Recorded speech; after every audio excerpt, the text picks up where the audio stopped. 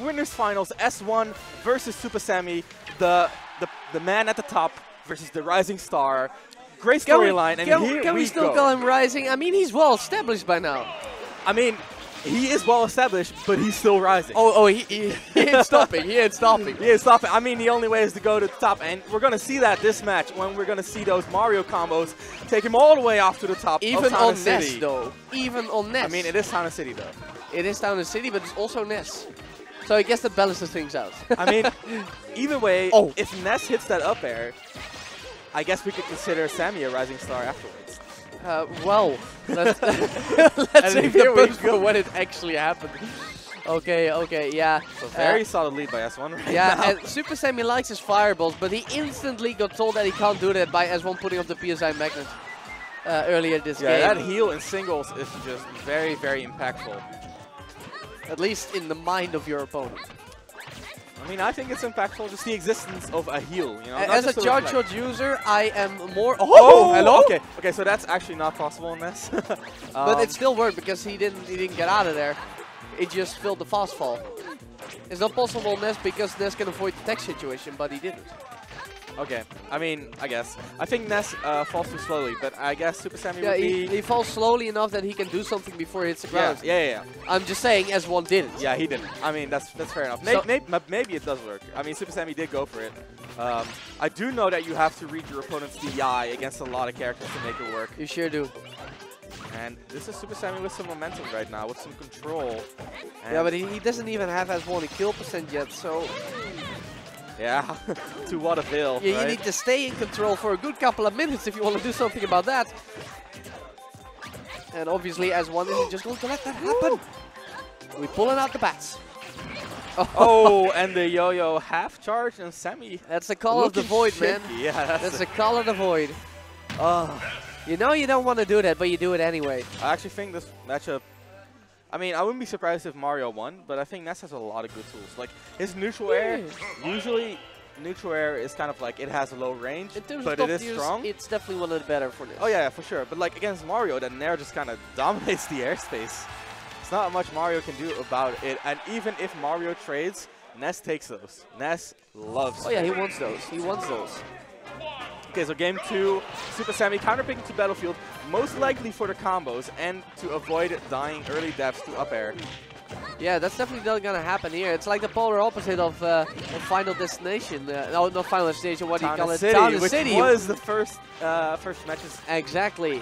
Stage. So. Narrow stage, wide stage. Huge blast zones, small blast zones. Yep, so I think Supahsemmie is just trying to mix it up as much as possible, which, I mean, seeing how last game went is understandable, and right now he's showing that was not a bad decision at all. Look at him go. Look at him go. There goes the up smash. Oh. The down air. Forward smash, that is going to be the best punish you're going to get. Yeah, that's a great presence of mind there by Sammy, even though I sort of expected the cape, honestly. Because he has done that before, and S1, he is just shooting. Channeling his inner foe, going for those up beats, trying to keep up the game. However, it's not going to work out, and Ness with a deficit is probably the worst Ness you can play, you know? Yeah, you really want to be ahead. That's not easy, and we can see it right now, man. He's throwing all these back airs, but if you just hold shield, you're going to be fine. So S1, very much trying to close out this stock and even it up, and it's going pretty well. There's not a lot of extra credit right now for Supahsemmie. That's 21%. Yeah. Of course, they got him exactly where Ness wants him. You got to use all those PK Thunders to get a whole lot of extra damage for free, basically, no risk. Yep. A little bit of reward. More a little bit of reward. And there goes the up air. And Mario has up smash on the ground. Ness has that same up smash in the air. It is absolutely crazy, and it's doing so much work. Does his head become intangible as well? No, it doesn't, but I mean, the hitbox is just that'd be large. something. I mean, it's still disjointed, right? Yeah, it's fairly disjointed. Okay, and that's like actually the blind spot coming in there, and Supahsemmie using that opportunity to get a little bit of momentum going, but it is still pretty even. S1 has something to say about this game. And you see him trying to go for the neutral air setup, but Ness is just too floaty to make something like that work. It must be weird to play a Mario without you know, relying on his combos because the character kind of relies on his combos. I Right? think for Skipper and Sammy this would feel very uncomfortable. Yeah.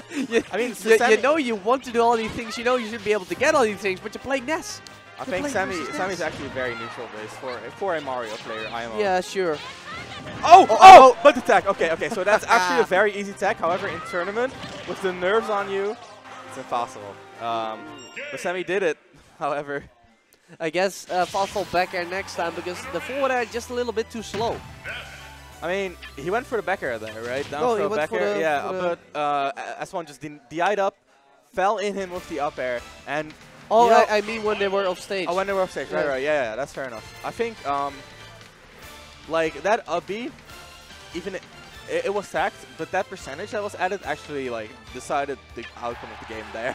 Yeah. If he didn't have that percent tacked on from that up B, it would have gone very differently. And right now, Supahsemmie probably agrees, goes back to Battlefield because something was going right after that first. Yeah. But after that first stock, S1 took over that game. Well, let's see if he can make it work here in game 3 as we're already 2 games in. These are some fast games. Oh yeah. I mean, these are 2 characters without great projectiles, 2 characters with grab combos, 2 characters with great walling aerials. And 2 very active players. Yep. I don't necessarily want to call them aggressive in terms of style, but they're very active.